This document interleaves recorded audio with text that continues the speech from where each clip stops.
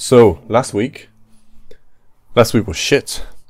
I suspected one reason I was so inadequate and lost was because I was tired, which is bullshit. So I'm doing this Saturday again, end of the week. That way I'm ahead, timeline-wise, and I'm testing my theory. I think the reason, which I didn't even point out, last week, was that I didn't plan at all. This week, I have plenty of notes. The first of which is in regards to paying attention. Something I've talked about before. Wait a minute. It feels weird. Now, I guess I'm doing this weekly. Actually weekly. In the past, since it's my second week in a row doing it Saturday. So there's actually 7 days that happen in between. In the past, I would do them willy-nilly, anytime, usually late. And so what would happen is that sometimes 10 days would go by and I would come back and it would feel weird and unusual. And then sometimes 3 days would go by because I was catching up. And so it felt more familiar. Right now I'm listening to myself speak and it feels a bit strange. So I suppose after a while I'll get used to doing it every week. And that would be good. The first thing I'll talk about was paying attention. 2 weeks ago, I believe, or last week there was a fight, a UFC fight. And the guy who wasn't supposed to lose lost in 33 seconds. And I've bet on many fights in the past. Always lost. I won once. And I realized every time I'm not paying attention to a fight that's going to happen and I'm not really invested, I don't really think about it, that's when an upset happens. So it made me think about how paying attention, the importance of paying attention, essentially. And perhaps it's also a sign that I need to stop betting. If every time I don't bet is the time I should have bet, and vice versa, might be a sign that I just need to give up. Don't bet, is my point. A guy at work told me he bet £200 and won one grand. I think to myself, and apparently he does that regularly. So I guess some people somehow are more prone to get lucky. I saw a video on Instagram. Well, it was just an image of a guy and a text that said, my boss just threw away. There was a pile of applications for a job. He threw away half the pile and he said, we don't want unlucky people working for us. And I thought that was hilarious and, dare I say, very somehow smart. I don't know why, it's so stupid, but I like the idea. Wow, freedom. Second thing I want to talk about. So I realized after last week's episode that I did have a lot of things I wanted to mention. I saw a video. It ties into many different subjects. I saw a video of Logan Paul talking about just an offhand comment about his relationship. Now, most people will know that because he's fighting Dylan Dennis tonight, I believe, because of that, Dylan Dennis, as a way to promote the fight and to get into Logan Paul's head, has used his fiancée, Logan Paul's fiancée, his girlfriend. And you might also know that she is a notoriously promiscuous woman, and she's not shy about it. Anyways, in a podcast he was talking about, I believe, probably things related to sex. And then he made a comment that I thought was very untasteful. Is that a word, untasteful? Probably, it is now, if it wasn't before. A very untasteful comment. And a few things. First, I asked people what they thought about this idea of talking about one's sexual relationship in excessive detail. And he wasn't that detailed, but it was still too much. And it seems everyone agrees you shouldn't do that. And so it made me think about, furthermore, kind of digging deeper into this subject about his character.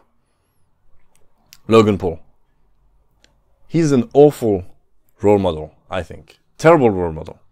I don't know the details of all his stunts and his mistakes. We all know about the forest thing, which was in bad taste. I know there's a crypto scam thing as well. He's just a terrible role model. And it made me go into the subject of high value men. That's a buzzword nowadays. The manosphere and the red pill community talk about it a lot. What is a high value man? And you look at a guy like Logan Paul, and in appearance, he is a high value man. I saw him doing his public workout for the fight. He's really tall, in extremely good shape. He probably takes, performance enhancing drugs. Who knows? But he is athletically gifted. He's tall. He's not especially ugly. He can do the splits. He's very athletic. He's very successful. He is charismatic because he's just so used to talking in public. He has all these attributes, right? Which leads one to believe that he is a high value man, right? People in the manosphere and these people who talk about high value men mostly, wealth, being able to take care of people financially, being in good shape, and then smaller things like being articulate, being able to speak, to express yourself, being ambitious, all these things. He has all these things. But I don't think he's a high value man. I think people talk too much about the surface level things. What matters is what's at the bottom, the structure. And one man that champions this idea of the high value man more than anyone is Andrew Tate. And he talks a lot about the surface level stuff. He does talk about the foundation of what a high value man is supposed to be, but I don't think he talks about it enough. Or I think it's less interesting when he does it. And so the message that gets clipped and shared around media, social media, is more about the surface level things. So I tried to think about what's my definition of a high value man. And so it's not about what's on the surface. I also started watching videos from a lady called Sadia Khan, I believe, who talks about similar subjects from her perspective. And there are so many points to be made on this subject. This idea of if a woman goes for a high value man, right, because of what's on the surface, if that's all she appreciates, what's on the surface, right, then she's shallow, it's no good. We all know that. The value of having the wealth is not the wealth, it's how you acquired it. So I try to boil it down to two things, which I believe make a high value man, in my opinion. And so we're talking about essential things, a person's character, things at the very root of a person. And I'm trying to think of them right now, and I can remember one. Okay, I can remember the two. How do I say this? You can come up with countless examples. You don't pick a car just because of its appearance, just because it looks good, just because it moves fast. You think about, is it reliable? You need to think about what's under the surface at all times, for everything, always. This idea of you don't read a book you don't choose a book, but you don't judge a book by its cover. A book, has a magnificent cover that doesn't make you find a 500-page book. You don't look at the cover and think, wow, that looks like a great book. You're not going to invest the hours based on the cover. That's what this idea of don't judge a book by its cover means. What is it about? Who wrote it? Is it someone with credentials? Is the summary interesting? Is the idea of the book interesting? Is the conflict that happens in it interesting? You look at the reviews, perhaps. All these things, right? The cover doesn't matter. Anyone can make a great cover. Not anyone, but anyone with skills can produce a great looking cover. What matters is the actual book. If you're going to invest yourself in this, right? So a high value man, you can talk all day long about the surface level things. He's got money, he's in good shape, blah, blah, blah. But why does he have this money? I remember I saw a video a few weeks ago of a guy on Instagram, once again, a short reel, an Italian guy, and the interviewer comes to him and asks him, what do you do for a living, blah, blah, blah. Turns out the guy is extremely wealthy and all he does is party, right? And by all means, on the surface, he looks like a high value man. He looks like he's in shape. He's got the wealth. Daddy's money. His daddy's happy paying for him. He's not a high value man. Now, he might look more like a high value man than someone like me, for example, who's just working a 9 to 5, blah, blah, blah, all this, because we don't have the status. There's a word for it, status. Things that show status. The status objects, the status. Oh, not status signifiers. Whatever. We don't have the things that tell you that perhaps we are high value men, right? Once again, he has the wealth. High value men, apparently, they need to have the wealth. How did he get it? He didn't get it. He didn't acquire it. So he doesn't have the attributes of the high value man. He only has the status fucking, there's a word for it. Symbols. Status symbols. He has the money. He has this. He has that.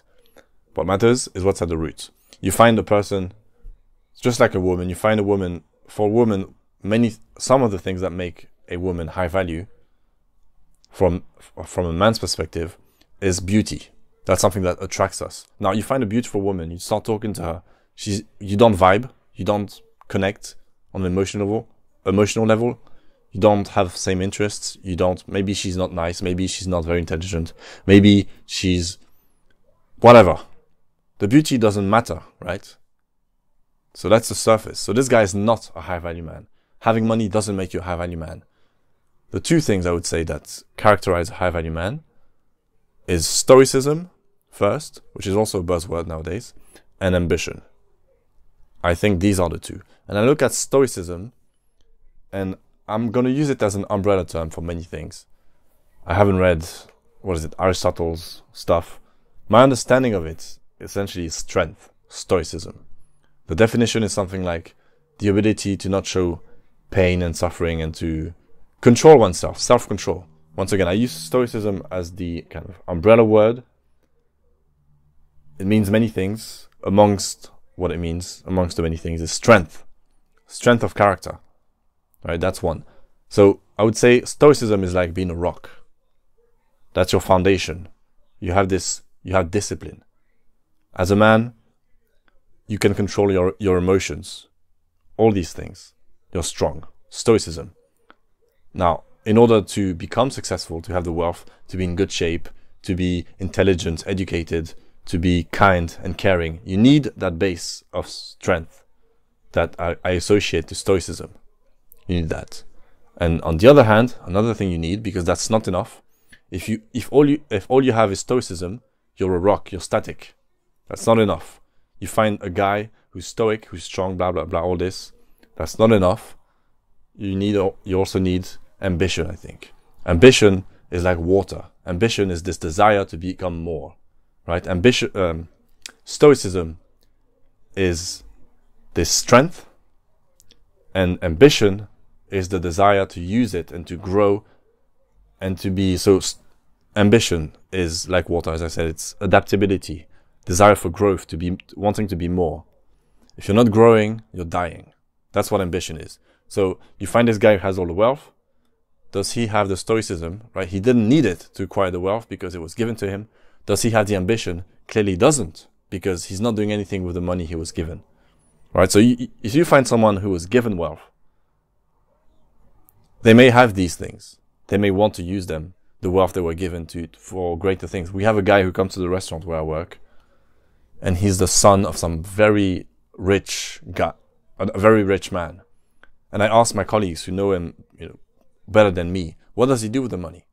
Why? What does he do? He just comes to the restaurant. He just parties. He just has fun. As far as we know, he doesn't do anything productive with it. And so he can come in with to the restaurant with beautiful women. He has all the status symbols of a high value man. And I don't know, we'll just use him as an example. I don't know actually what he does with his money in detail at all, of course. But to me, if you're in this position, you should be, and you're given wealth, you should be known as a person who creates things. You're given wealth, then if you are a high value man, you have ambition. And so you're given this wealth, you didn't work for it, you're going to work for something else. There's this video of Donald Trump, funny video, saying he got a small loan of $1 million, right? Now, my first reaction was, you fucking cunt, right? A small loan of $1 million, that's nothing. Well, he's a billionaire today. He became president. He achieved many things. So he's not defined by that first assistance he was given that was enormous. He had ambition, and so he made it more. And so that makes one a high-value man. I'm not talking specifically about Donald Trump. But so I thought about these two things, and how role models nowadays, for men specifically, are not high-value men. Some are ambitious. You look at a guy like Logan Paul. Ambitious, for sure. He has this desire to grow, to create things, to make more money and exploit people, but still, he has this ambition. And he's flexible, like water, right? He does WWE, boxing exhibitions. These are beautiful things, I think. You look at a man who has all this wealth and this stability in his life, and he decides to put his health in harm's way to do these things which are scary. So that's ambition. That's definitely something people should look at him and aspire to. But the stoicism, I don't think he has it. I don't think he has the strength. The comment he made on the podcast to me is a show of weakness, and the many things he's done in the past. And something as small as crying on camera, I think is disgusting as a man. To me, you lose a lot of points, so to speak, when you do that. Why? I had this talk with my brother recently, this idea, crying on camera. And then we talked about maybe when some people that we know, or some celebrities did it, it worked, so to speak. It didn't make us think less of them. So I talked about Jordan Peterson, for example, seeing him cry repeatedly, and how that made me lose some appreciation for him and for his stoicism and his strength. We talked about him, a bunch of other people. And at first I thought, well, I'm not going to go into the examples we use, but when this happened and this man, celebrity, by all accounts strong, did cry in public, it made us think even more of him, because that was brave. That's what I thought at first. And then I thought about it more, and I came to the conclusion that no, it's never okay. It's never okay to cry on camera, especially, or even in public for a man. You lose points when you do that. And I'll go back to Andrew Tate. That's the example I used with my brother. I don't think he would ever be seen crying on camera, ever. I don't think I don't think that's an option. On one hand, I think that he has the stoicism to control his emotions and to not cry. On the other hand, it's online videos. If you feel like crying, you cut that out. You don't have to show it. No one is forced to cry on the web. It's all online. You don't have to. So people do it on purpose. You look at a guy like Jordan Peterson, who's been seen crying online. He had a choice. He did. He 100% had a choice. Now, once again, I'll go back to the example of Andrew Tate, and I said, if his brother died, his brother seems to be the closest person he has, clearly, right? What if his brother died? Surely he would cry. So one is, I don't think he would even consider the idea of being seen crying in public or in a video. And two, if he's doing a video talking about it, for example, and he feels the emotions rushing to the surface, he wouldn't share that. He would cut that out. I truly look at him as a paragon of kind of masculinity. He's not perfect. There are things I disagree with. But when I look at him, I think that would never happen. Right? And so some people might say it's unhealthy. The idea that Some people might say he's an unhealthy example because he wouldn't do that. And once again, we're talking about crying in front of the world, right? So then I think to myself, why do people do that? Because it's a risk. Why are people seen crying? Why are strong men allowing their image to be affected by that? What do they gain? And the first thing I thought was sympathy. Right? If you cry in front of everyone because you're sad someone died, you gain sympathy, which is weak. If you're doing it for sympathy, you're a fucking pussy. Why do you want to gain people's sympathy? That's a weak thing to do. And, obviously it's to benefit them in the long run. Oh, look, he cried. He's a man, but he's so strong he'll cry in front of everyone. Right? That's to get benefit out of it. Right? So that would be the intelligent option. Oh, I'm gonna cry, and it might just happen in the moment, but you think to yourself, fuck it, I'll just cry now. Or it's premeditated. I'll talk about the subject and I'll cry, and I'll gain sympathy from that. One. And some people might say, no, you cry in public because you'll look even stronger, which I don't get. You don't have to cry in public ever as a man. And once again, I'm talking about as a man because I am a man. That's the experience of the world that I know. It's a very complex thing, but I do believe this to be true. And two, so sympathy, and two, it's because they couldn't stop themselves. But even, I suppose in a live event, that could happen. You can't stop yourself. Once again, I go back to this idea of stoicism and ambition. And if, as a man, you've worked on yourself enough and you're strong enough, then that shouldn't happen. Right? So what I'm saying is that either they did it on purpose to gain sympathy, which is a weak thing to do, or they couldn't control themselves. They couldn't control the tears. And so that is also a show of weakness. So I've talked about a few of the things I wanted to talk about. But I'll go back to this idea of male role models nowadays. And this idea of high value man and role model are in many ways the same. Just something that you can look up to and aspire to.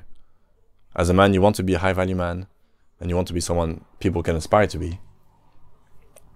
The problem is that there's the surface and that there's what's underneath the surface.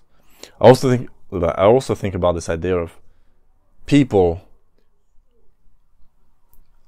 I think about the power of stoicism and how there are many people. There's the 27 Club, artists who died at 27. And we glorify this idea of having it on the surface, being able to be an amazing artist, just to make great work for the world. We glorify that, and this idea that if the foundation is weak, in a weird way, so the ambition is very strong, but the foundation of the stoicism is weak. The rock, there's no rock, there's only water. And what comes out of this is you create this great art, and then you died because you didn't have the foundation to support yourself and through that experience. You can think of Amy Winehouse, Kurt Cobain, Jimi Hendrix, because I believe they're all part of the 27 Club. Amy and Hendrix, and a bunch of other people. And we think, wow, they died so young. They made this amazing work. And we act like it's the only way this could have happened. The only way they could have made such great work is if they were completely out of control and it killed them in a way. I think that's bullshit. I think we're glorifying bad role models. I don't think they are good role models. I think you don't want to have too much of one thing. I don't subscribe to this idea that it was the only way for them to create this great work. If they were stronger, and strength is relative in terms of there's a strength you possess, and then there's the situation you're in and how much that tests your strength. So you might be extremely strong, but if you're in a position that makes you very vulnerable, if you're being attacked from all sides, then it doesn't matter how, well, even if you're very strong, you can break. Just like if you're very weak and you're in a situation that's not terribly difficult for others, you might also break. So it's not a case of the strength they had inside of them necessarily. It's about the combination of the two.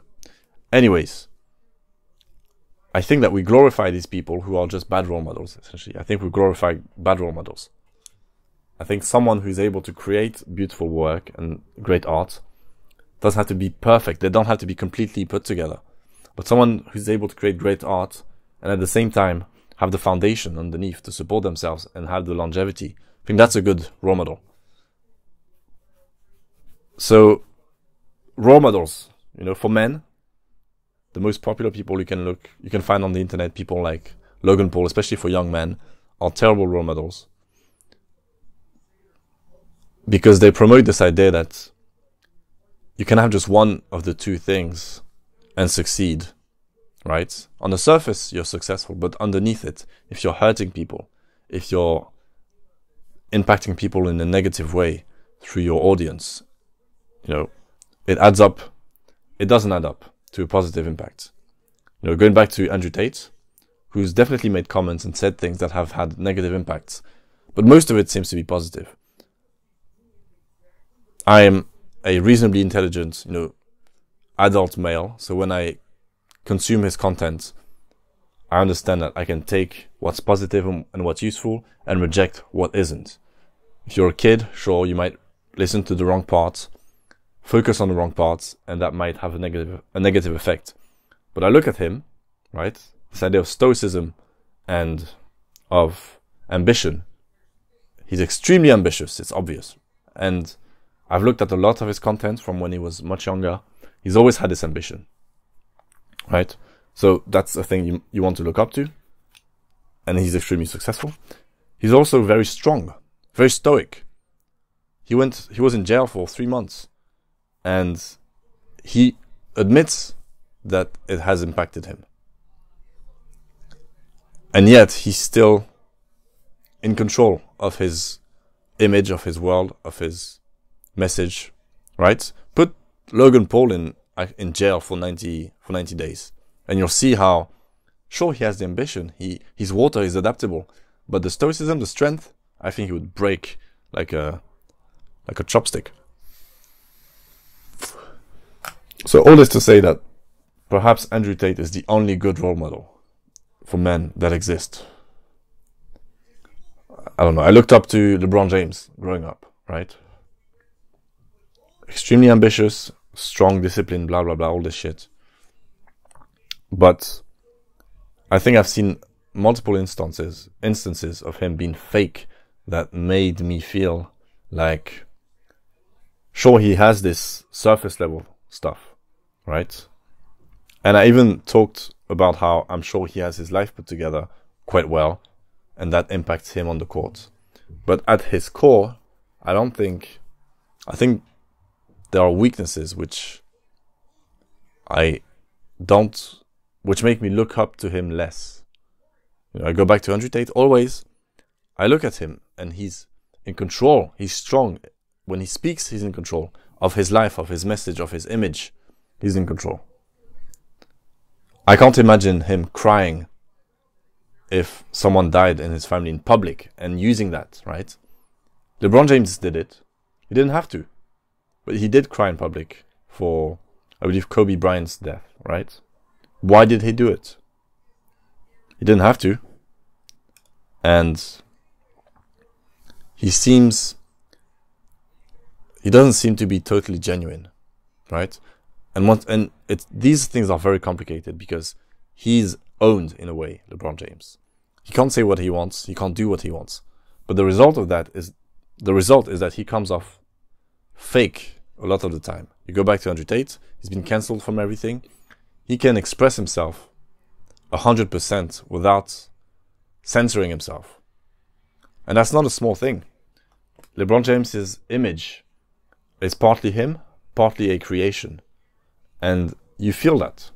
You feel that he is acting in a way to keep his spot, just like Logan Paul. He can't stray from the narrative too much, right? Mr. Tate, he is his own boss to a degree, and he doesn't have to fake anything or lie. Seems like a genuine person, right? And if you're if you have the qualities of being stoic, of being in control, of being strong, and understanding that if you're lying, if you're faking, you're damaging your own self, you're hurting yourself, you're hurting your reality. 50 Cent has a line, hate a liar more than I hate a thief, because a thief is after my salary, a liar is after my reality. Lying is poison. Lying is underrated how bad it is. I learned that through experiences. No lie is a good lie. Sure, sometimes you might have to lie. You go to an extreme example. You're in danger, for example, when you have to lie, right? But that's not the same thing. I don't even know if that's a lie. To me, a lie, you know when you're lying. You know you've made a mistake. You can feel it. It eats at you.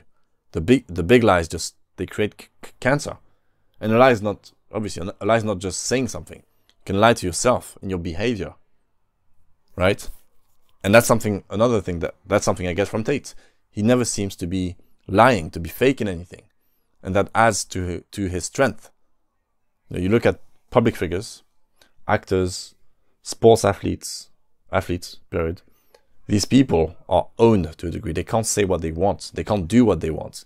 And as a result, they have to fake. Faking is part of who they are.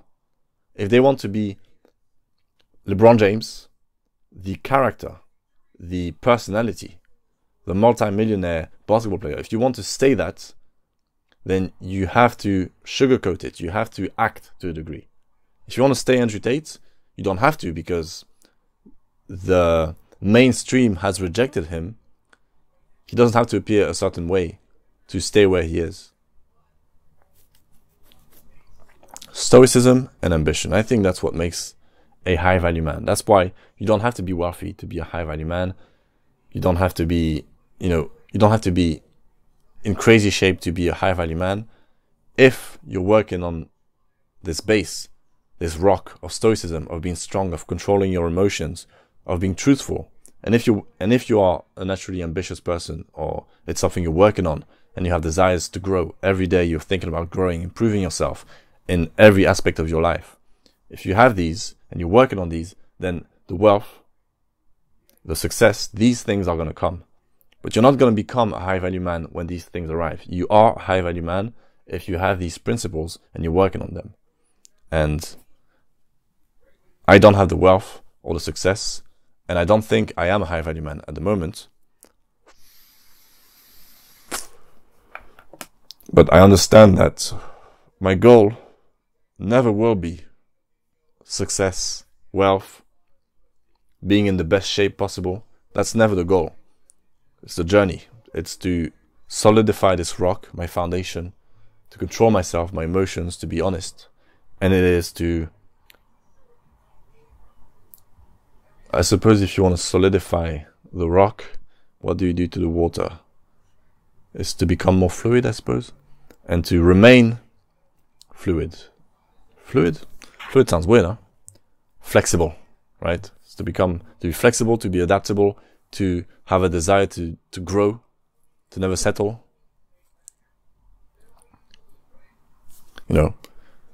That's the idea at the moment. I just thought about it a few days ago on the spot. I'm sure I'm missing some things. Usually things go in threes. I only have two right now. But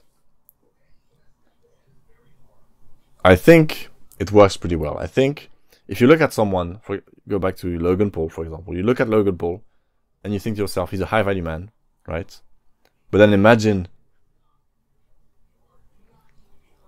then can you be a high value man, wealthy, successful, in great shape, but also be a sociopathic, selfish asshole?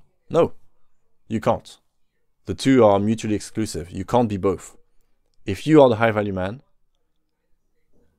then you have the stoicism and the self-control and the self-consciousness to not go around hurting people, to not go around having a terrible impact, to not go around selling this drink that they're selling that has copious amounts of whatever, caffeine or whatever, just this poison, right? You can't be the high value man and not care about destroying people's lives for profit, right? That's a fundamental flaw in character, right? because you don't become the, some people are that person who doesn't care about people. I don't know if he is an actual sociopath and doesn't care, or if through his desire to, through his ambition and his desire to grow, because it is an extremely lucrative, successful business they've created, he and KSI. I don't know if through that, he just learned that you have to make sacrifices along the way. I don't know. But, you know, the surface things are not the thing. If you have the attributes and you've worked on them to get there, that's what the thing is. I hope one day I'll be able to express myself in a more compendious way, as Mr. Tate likes to say.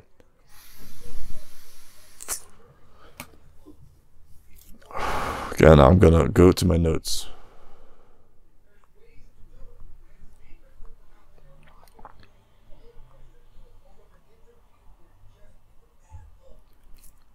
I've come to the conclusion that this needs to change. I've gotten comfortable with the idea of speaking to the camera now. It doesn't bother me in any way.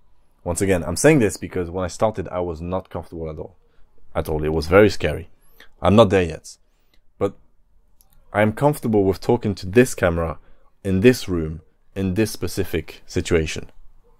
Right? I am comfortable there. So I would not be comfortable talking to a camera in public.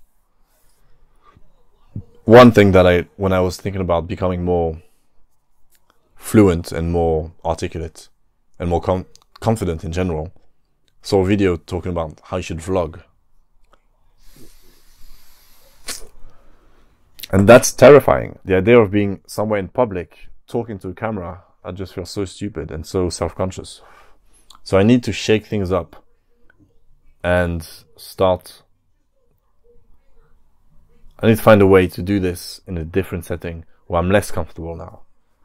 That's one way I can improve this and make it more useful. Take inspiration from Casey Neistat. Yeah, so I'm always sitting. I'm always sitting. Maybe I should do one where I'm able to walk around in different locations. An interview actually might be the natural step up.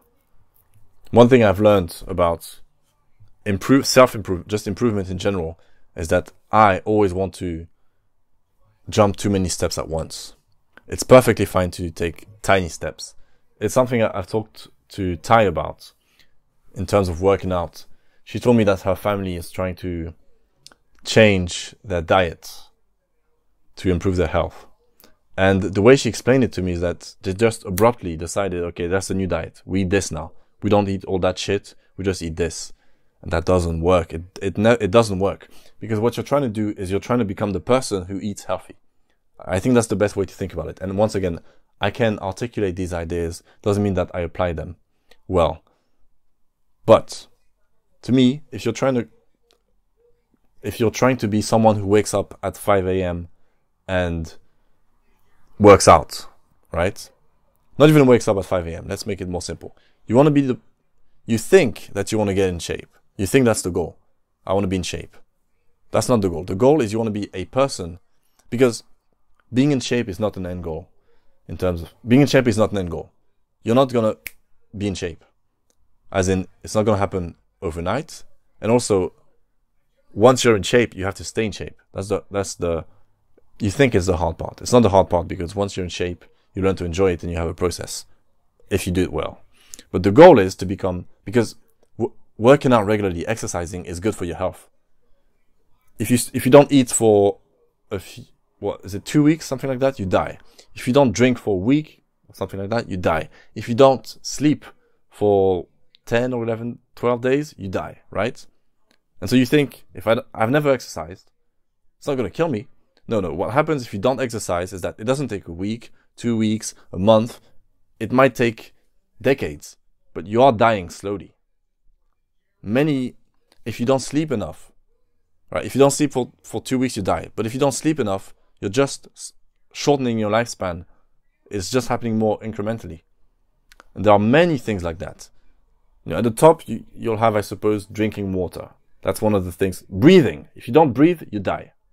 If you don't breathe for however long, a few minutes, you die, right? So you need to breathe every day, all the time. You need to breathe. You don't even think about it, you just breathe. We're all breathers out here. All humans, we're breathers, right? We've always been breathers since we were born, and to this day, we are breathers. That's just something we do, we don't think about it. Now, we all drink water. Some people less than others, but that's something we do. It takes a bit more thinking to drink water than it does to breathe. But we all understand we need to drink or we're going to die. We all eat, right? We all eat because we understand if we don't eat, we're going to die. It's just a habit of ours. We all eat. We are eaters. We're breathers, we're drinkers, we're eaters, and then we all sleep, right? We should all exercise as well. Once again, it's not going to kill you as quickly as not breathing, but it is going to kill you regardless, just more slowly, right? So when you think about I want to get in shape, that's not what you're thinking. You want to integrate this habit, which is healthy for you. You want to be a person that exercises because it's healthy for you. You're a person who eats. You're a person who breathes. You want to be a person who exercises because that's the optimal way to live your life, right? So your goal is not to find a program that's going to get you your 6 packs in 6 weeks, this or that. You want to be a person who exercises. You want to change who you are fundamentally. You want to be a person who exercises, right? So to do that, don't brutalize yourself. Start as slow as necessary. The guy who's in extremely good shape, one day he had to do his first push-up. Assuming he's someone who does push-ups, let's say.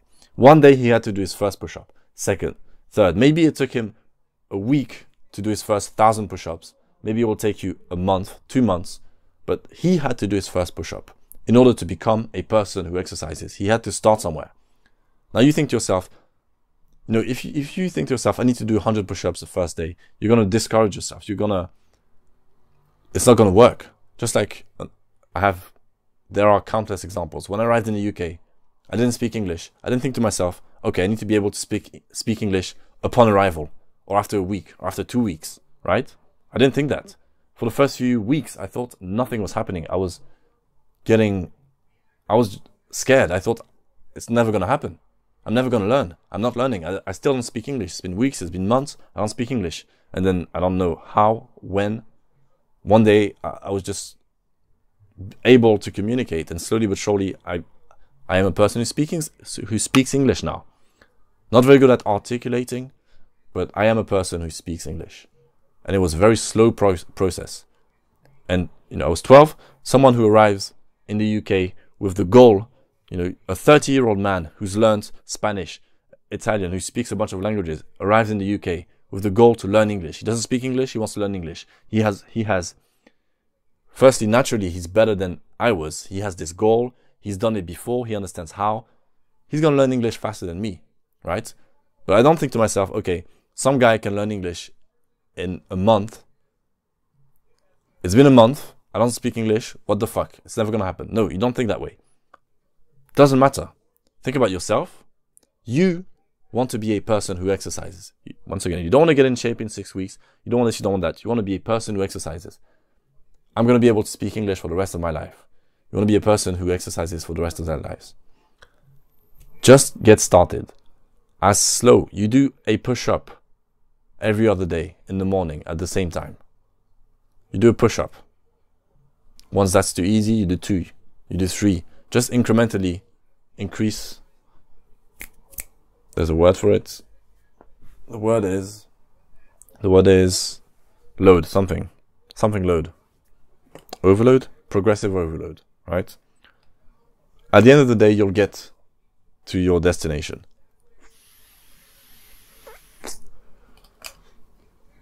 But so that's what I was saying to Ty, because her parents are slowly giving up on the diet. You don't just change the diet. I'm slowly getting back to my diet, eating once a day, not eating at any other points, eating this meal. And my approach is, at the moment, I'm not doing it. At the moment, I eat junk food here and there, and then I eat my meal. But I have a plan. The plan is, I eat more and more during that meal every day. And eventually, I'll get enough calories in that one meal that I won't be hungry for the rest of the day. But I didn't just one day say, all right, I'm going to force myself not to eat junk food, not to snack at some points of the day and eat this huge meal at 6 p.m. I didn't say that. I'm gradually working towards it. To be a person who eats one meal. I'm trying to integrate this habit into my identity, right?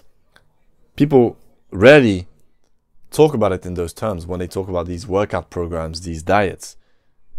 You're not trying you're not trying this thing for fun. You're not trying this thing to get a six-pack. You're not trying this thing so that you can be healthy for a week. You're trying to integrate this habit into you to become that person. That's what you're trying to do. So from that standpoint, if it takes you a year to become a person with a healthy diet, if it takes you a year to be a person who exercises regularly, if you're 25, if it takes you a year, from the age of 26 onwards, that's who you are. So that's much more valuable than let me get in shape in 6 weeks. And sure, some people are able to do it, but not everyone. Some people need to understand that it's going to take the time it's going to take, but the outcome is that you become that person. So that's something I've realized recently about this idea of wanting to change, is that you have to accept that, once again, if your goal is to be in good shape, if you're 50, if you're 40, if you're 50, once you integrate that habit into your life, that's who you are. So if it takes you half a year, but you get there, that's what matters. If you're trying to do it in 6 weeks, boom, you got a six-pack after 6 weeks, and now you feel like, I feel miserable, I don't do this. That's not the way to go. So progressive overloads, one has to accept that it may take a long time, but you have to work towards it. You have to be committed, but you have to accept that you can't brutalize yourself. Again, I'll say it again. If it takes you a year, after that year, that's who you are. You are a person who exercises, right? Why do people think, all right, it needs to happen in 6 weeks. I need to have my six-pack in 6 weeks. Because if you brutalize yourself like that, it's more like doing a challenge, right? You have a goal. The goal is to get your six-pack. What happens once you have the six-pack? Whereas if your goal is to become the person who exercises, then once you have integrated that habit, the day after, you have to exercise. Now, you're a person who exercises. So the day after, you will exercise. You're not going to think, okay, I've become a person who exercises, what next? No. Now you are a person who exercises. So tomorrow, you're going to exercise. And for weeks to come and months to come and years to come, you're going to do that. And once again, I've compared this exercising to eating and drinking and all these things, drinking water, because I believe it should be something that is integrated into people the same way. When you're a kid, your parents, they'll teach you, you'll learn to speak, you'll understand that you need to eat regularly, blah, blah, blah. Those are instincts even. But exercising is something that gets neglected. And exercising is paramount to our health. So it shouldn't be neglected. If through your childhood and through growing up, exercising wasn't integrated into your identity, if eating healthy wasn't integrated into your identity, that is a form of neglect. Likely, your parents weren't taught that. And so you think that exercising is this thing that some people do, some people don't. People with the strong will do it, others don't do it. No. You were taught to speak, you learned to walk, you learned these things, but you weren't taught that you need to exercise regularly. You just need to relearn that and to understand that it is not a goal. You're not trying to get a six-pack. No. You are supposed to be a person who exercises. You are supposed to be a person who loves themselves enough to eat healthy. That's who you're supposed to be. And through many things, through many circumstances, obstacles, blah, blah, blah, that was taken away from you. The reason you don't eat healthy is because you don't care about yourself enough. When you eat unhealthy, you're killing yourself. You're making yourself feel like shit. If you don't exercise, you feel weak. So once again, when people advertise these programs of get a six-pack in 6 weeks, that's bullshit. That's a money grab.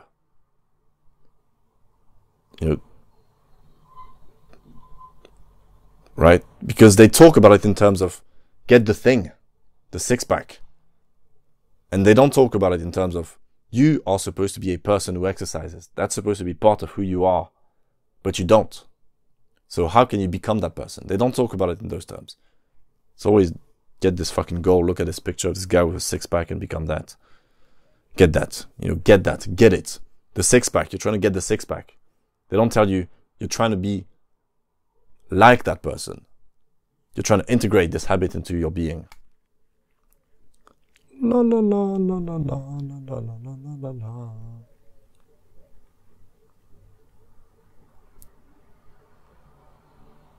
Oh, I also came to the realization, I completed a questionnaire recently where I was asked about things that I reproach. How do you use this term in English? Reproach.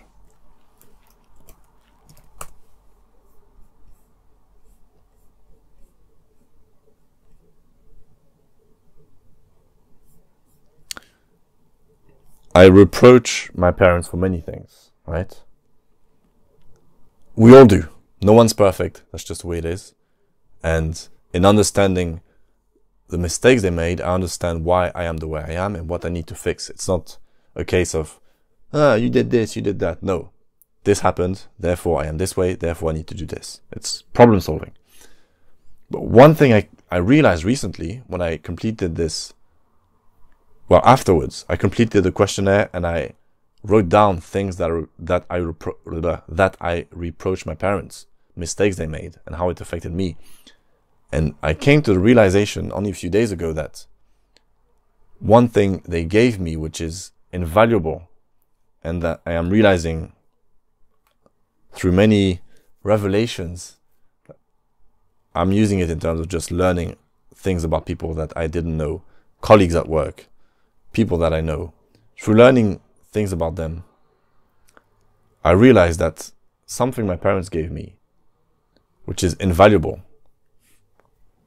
For example, they didn't instill in me this idea that exercising should be part of who I am. They didn't. My father, in the last 5 years, has come to that realization for himself. He exercises regularly now and he feels good about it, and that's new for him, right? But one thing that I realized recently is that they gave me something invaluable which I never thought about. And I'm seeing that partly based on my current relationship. And I would use it as a reproach almost. And it's the ability to love. When I was asked about how I would characterize my parents, how I would describe them, or how I would describe how they were towards me and what they gave me. For example, I reproached my father for not instilling in me this idea that working out is vital. Not instilling it in me this idea that as a man I need to be stoic, strong, disciplined.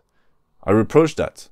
He was my father, and that's what I will instill in my children, and that's what I believe a father should do. That's part of his responsibility for his son, to teach that he needs to be strong, he needs to be disciplined, he needs to get his life in order, to get rid of the bullshit so that he can be strong. And I do reproach my dad for that.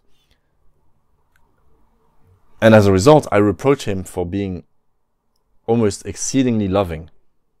As in, he gave me all this love. And building your children up and making them strong is a form of loving. But I reproach him for being too nice in a way and too loving. And I also characterize my mother as being very loving. And I also reproach her for that, because it made her baby us too much and protect us too much. And it made us, my brother and I especially, very insular and reclusive in a way, the way we reacted to her love.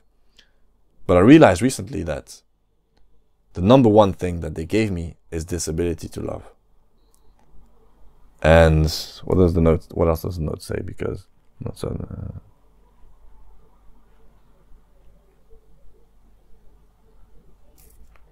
Yeah, I got very emotional when I thought about that. That they showed me. Oh, I think I was listening to some podcast, and it was mentioned this idea that people who are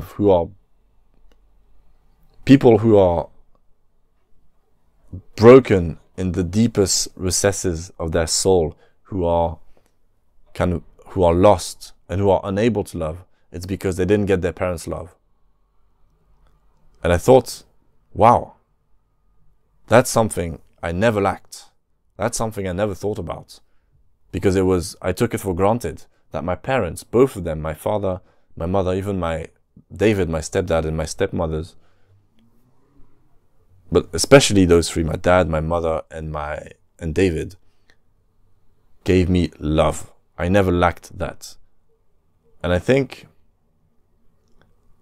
that's quite rare. I'm realizing that it's quite rare that I have this base, this foundation where I never needed to compromise myself, or I never felt unloved.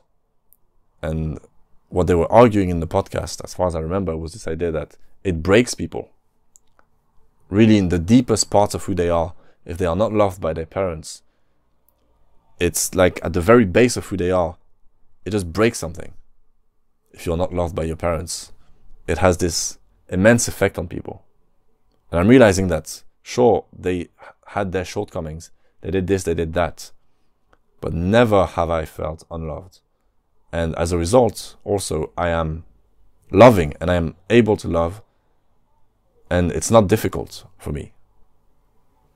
And so, as I said, I became very emotional when I had this thought that the ultimate thing my parents gave me, and that they never compromised or failed on ever, is this, giving me love. And I had never thought about it.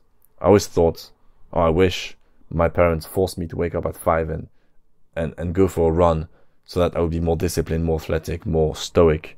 I wish this, I wish that. I always thought about these negatives. And I did think about the positives. They are creative. They encouraged me to be an artist and to take risks. But I thought to myself, I'm a waiter right now. It didn't, as of yet, I can't really appreciate it because it hasn't panned out. It hasn't resulted in anything significant. But love and these infinite amounts of love that they've both given me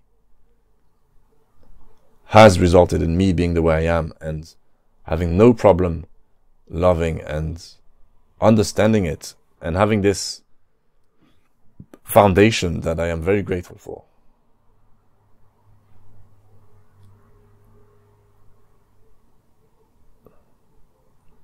And I feel like, and so that's something you can't ever get back. If your parents didn't do that for you, if you felt neglected in that way and unloved, that's something you can never get back. As a child, you are extremely malleable.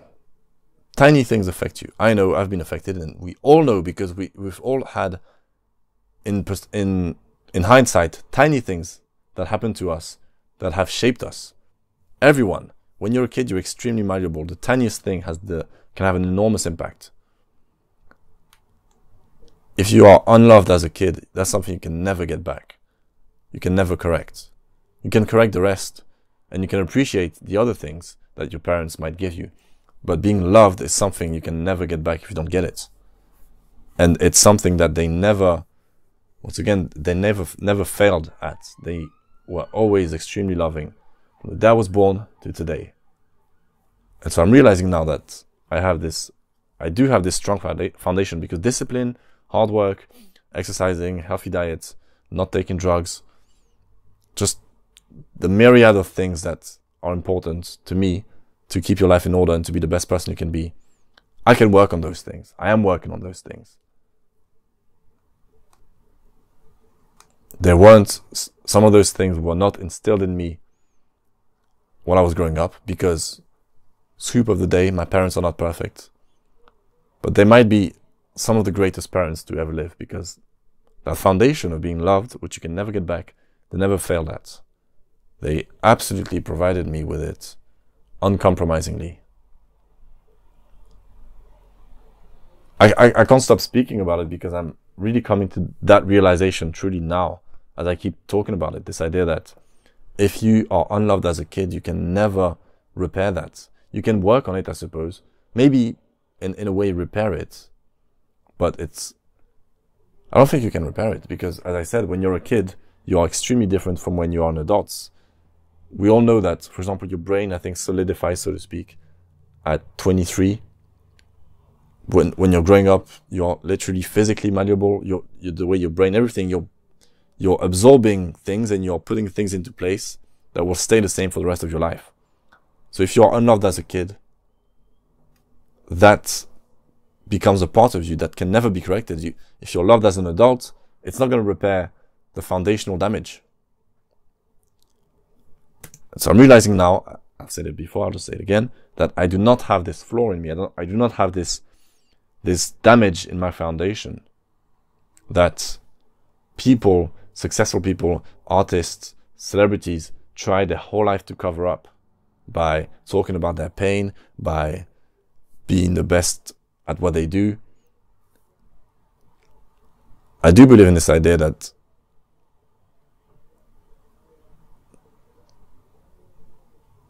if you don't have this foundation of being loved, then successful people, then you're driven to have success to kind of repair that. And those are all psychological concepts and ideas that I have no idea about. But I think it makes sense that if you don't have that, then you're trying your whole life to get your parents' approval, to be the best so that you can feel worthy in a way. Just generally worthy if you weren't given that love when you were a kid. And so that gets glorified because the most driven people you know all have this negative past where they've been hurt, things of that nature have happened. And I don't have that. Maybe that's my flaw. Maybe that's why I'm struggling so much, is that I definitely feel like I want to make my parents proud and be worthy of what they've given me. But in no way do I feel like I have to make up for being unloved. Once again, I didn't articulate this idea very well because I'm just improvising here, but it doesn't really matter. It doesn't really matter because I just came to the realization that my parents have given me this invaluable head start.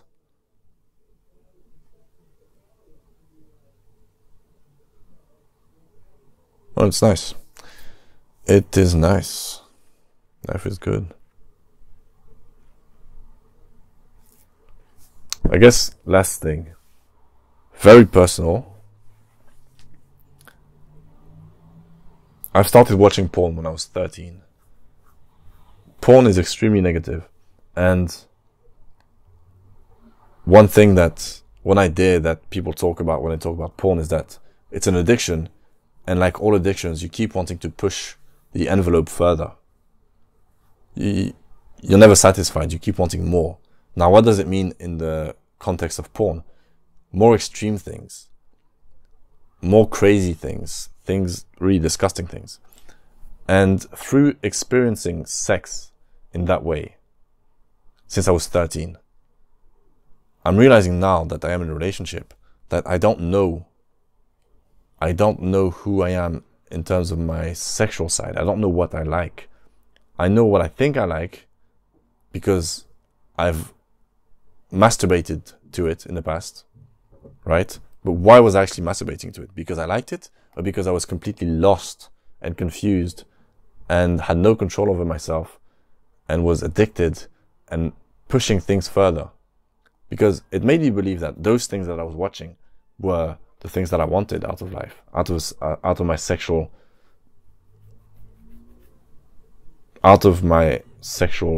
interactions. If I'm watching it, surely it means that's the type of person I am. That's the type of things I like. And I actually had this talk with Ty, telling her that she had made a suggestion. We were talking about sexual preferences, I suppose, and I realized that I can't tell you that I like this or that. I can tell you that I've watched it and thought I liked it, but now that I have a real human being in front of me, and that I am, a few months removed from this addiction, I can't honestly tell you what I like. Through experiencing it, I can understand that I like it, but beforehand, I can tell you, oh, I like this thing that I watched, right? Surely I like it because I watched it and had an orgasm to it. But then I think, no, actually it's disgusting. I don't like it. I don't want that in my life. I don't think it's good in any way. I don't think it turns me on. Somehow, when you're in front of a screen and you're in this desperate mode, I don't even know what turns you on, really. I don't even know if you're turned on by it or if you're just fucked up and you don't even know what's happening. But when you are in a real situation, right, it's like you're a different person, or it's like that person was a different version of me. So, just a reminder that porn is extremely negative. There are no upsides to it, and it's disgusting. It should be avoided at all costs.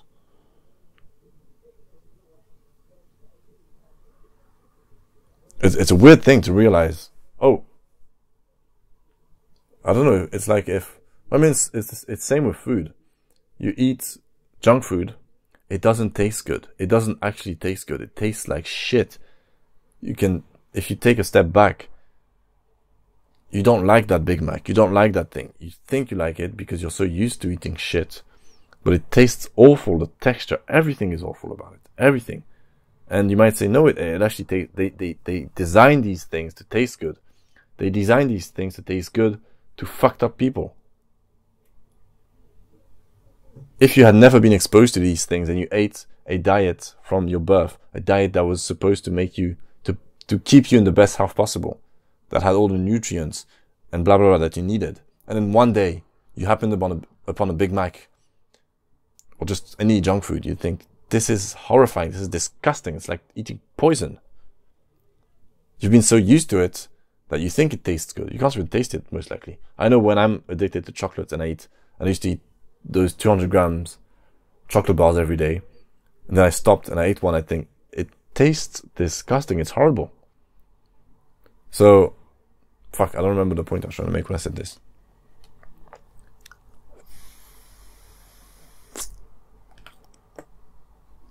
I suppose we're going back to this idea of fucking up reality. If your reality is misshapen and distorted, and that's the reality you live inside of, then that's the reality you live inside of. But if you progressively pull yourself out of it, you realize that you were lying to yourself.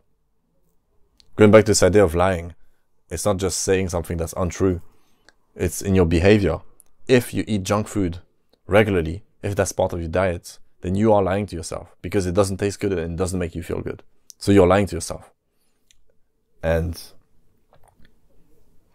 if you're lying to yourself, you are living in a false reality.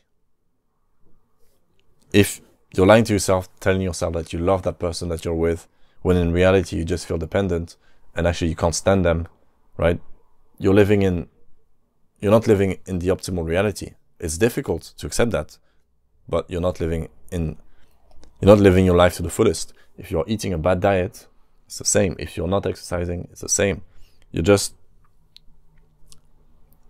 so used to, what's the word? Oh, I had the word. Come on. Find the word.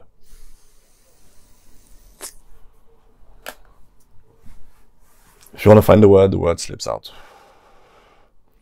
But you're so used to shaping your reality in this way that is false, that anything that fits within that narrative that you've created, you're able to convince yourself that it's right. But so I guess the bigger point to all these ideas of you should exercise, you should eat good, you shouldn't lie, is that all these ills, these negative things, even porn addiction, stem from self-deceit. If you're not exercising, you're lying to yourself in a way. Because in your, let's stay hippie-ish, in your soul, you do know that that food is bad for you. You do know that not exercising is bad for you. You've just been pushed away from your true self so far that you can't feel that it's wrong. That is what I believe. So that's why I'm saying, get a six-pack in 6 weeks is not the answer, because you're actually trying to reshape your reality and who you are. That's what you're trying to do. If you're trying to change your diet, you're not trying to stop eating Big Macs. You're trying to come to the realization that when you're eating a Big Mac, you're slowly killing yourself and you are living in a false reality that doesn't benefit you in the long run.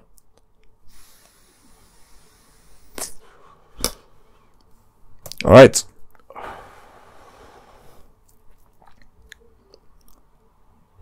Man, I thought I had a lot of notes. I didn't really have that many notes.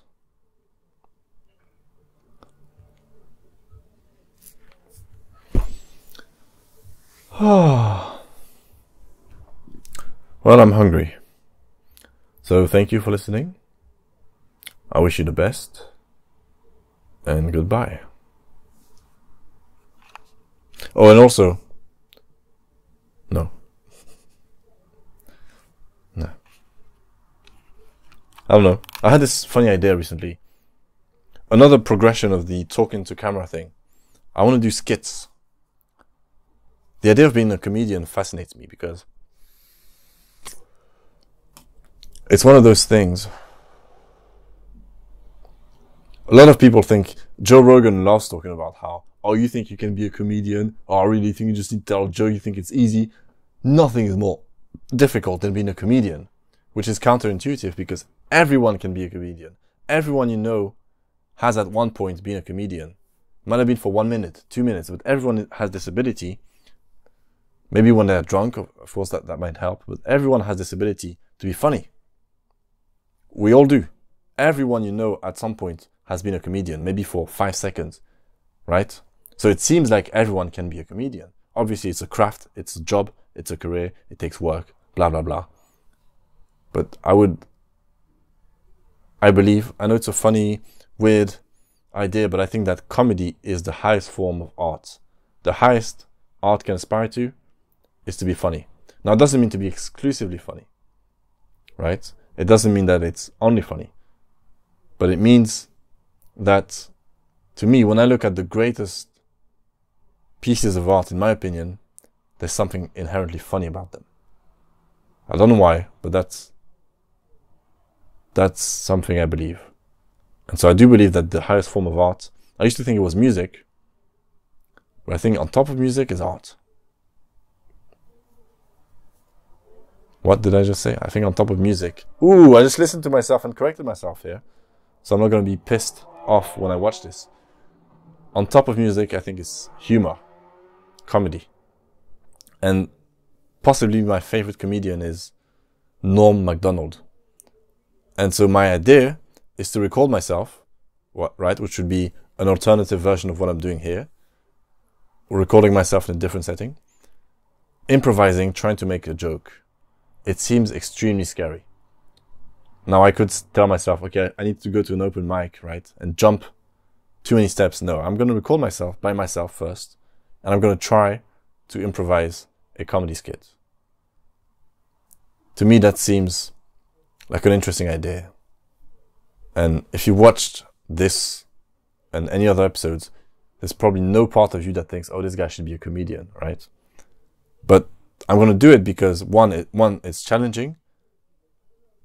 And two, I believe that comedy is the highest art form. So I guess I have to give it a go. It seems like an interesting idea. So I have a whole plan on how I want to present it and film it and blah, blah, blah. But I look at Norm Macdonald's jokes. There's something so intriguing about the way they work. So I'd love to try to just improvise, ramble, and try to make a joke. And obviously fail a million times and look ridiculous and pathetic. Especially the first time. But that's an exercise that I want to practice. I don't know why, but it seems like something I should do. So I'm saying this, you're probably not going to see any of this until a long time, if ever. But I want to try this new exercise.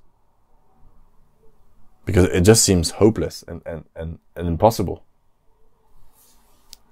And once again, it would be a practice of talking to camera in a different setting where I would be less comfortable. My goal would be to be funny, right? Here my goal is just to say what I had to say and to ideally be somewhat articulate, more articulate every time. But the goal would be to be funny at the end of the day. So I would have this specific goal. It would be improvised. And don't remember the other end. So the goal would be to be funny, unlike here.